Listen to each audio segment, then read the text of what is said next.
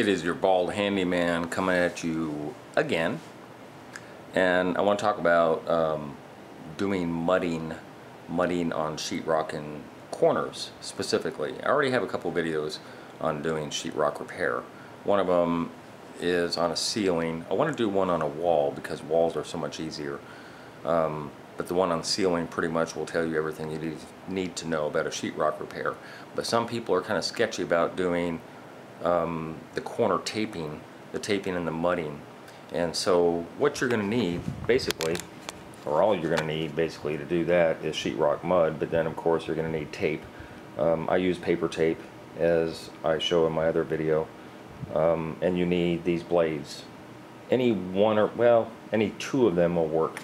A 3 or 4 inch blade like this is very necessary because that is just over the size of your tape you're going to be using. Then you could choose to use one of these. This is a 6 inch blade. This is a 12 inch blade. And the one in the back here is my favorite, which is a 16 inch blade. So for the purposes that I'm using these two, for the purposes of doing the sheetrock taping and mudding process, these are the only two that I use.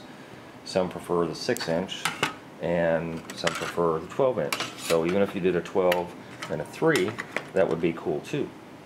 This is a corner blade, and the corner blade is self-explanatory. When you're doing corner taping and mudding, this makes life a little easier. I've used this before. I don't particularly care for it.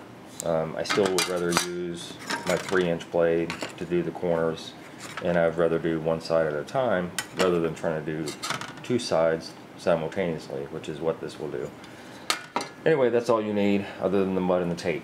And there's not a lot of explanation that I can give. I tend to talk too much in my other videos that I have on my other channel, so I'm not trying to do a lot of talking. A lot of the videos that I'm doing, they're kind of simple repairs. Well, they're simple for me anyway. And so I show the process more than I do the talking. But I'll walk you through it real quick. I mean, it's very easy. All you do is put some mud on the corner, on both sides on the corner, a light coating of mud. Then you take your 3 inch blade and you hold the tape either from the bottom or the top. I prefer the top. And when you're holding the tape, then you bring and you push down, you bring this blade all the way down onto the tape, and that takes out the excess mud. Once you've taken out the excess mud as much as you can on both sides, you let that dry. That is usually the place where people mess up because they don't let the tape dry, and they try and add more mud than they need to, and then they're sanding off more than they have to. So let the tape dry overnight, then come back to it, and then apply your second coat of mud. So what you're going to see is you're going to see me do the corner taping, and then I'm taking off all the excess mud just like I explained. But then the other side, the straight line that you see next, is already tape that has been set for probably 2 or 3 days. It's already dry. And so then I just pack on the mud there, and I take my 16 inch blade and I just taper everything off. And that's it. If you do it right, you're only sanding one time. On that second coat, you're doing a very light sanding and you're done. If you put a third coat on, when I say third coat, the tape would be the first coat, right? Second coat is where you should really have to stop and just do a light sanding and be done with it. But if you have to put a third coat on, that's okay to feather out all the excess mud that you need, but when you get it down really, really good, you don't have to do a third coat. Second coat is fine. And then you just sand it down. It's that easy. But make sure your tape is done right to begin with. That is the hardest thing I think people deal with. Again, I prefer paper tape. There's other types out there. There's fiberglass tape that a lot of people like.